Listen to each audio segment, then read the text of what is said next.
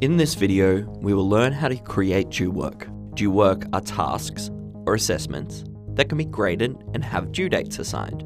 Due work can be used for both tasks you grade and tasks you don't want to grade, such as homework. Due work can be added to projects, units, or class pages. You can add a due work task to a unit when you're creating or modifying a course. Click on New Due Work. The first step in creating your new due work is to give the due work a title. Then select the type of due work.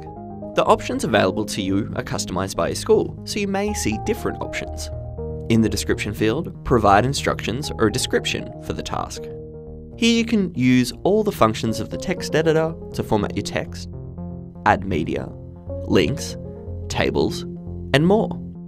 You can then attach any files.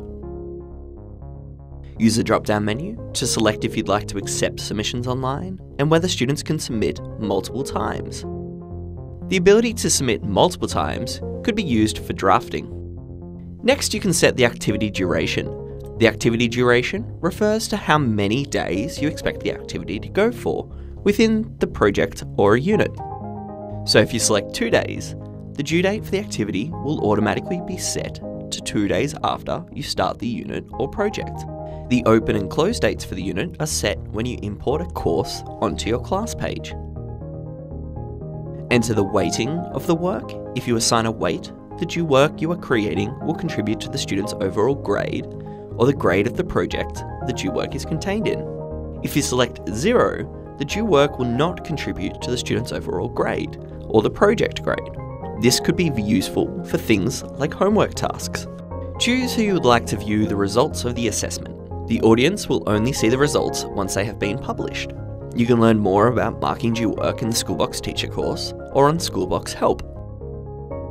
Select the way that you would like to grade the work.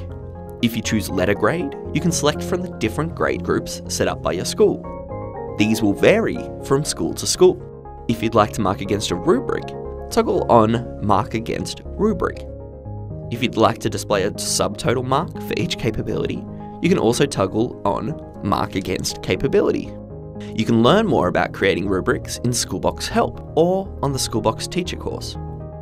If your school is using curriculum mapping, you can type curriculum codes into the curriculum code field. Then click Create.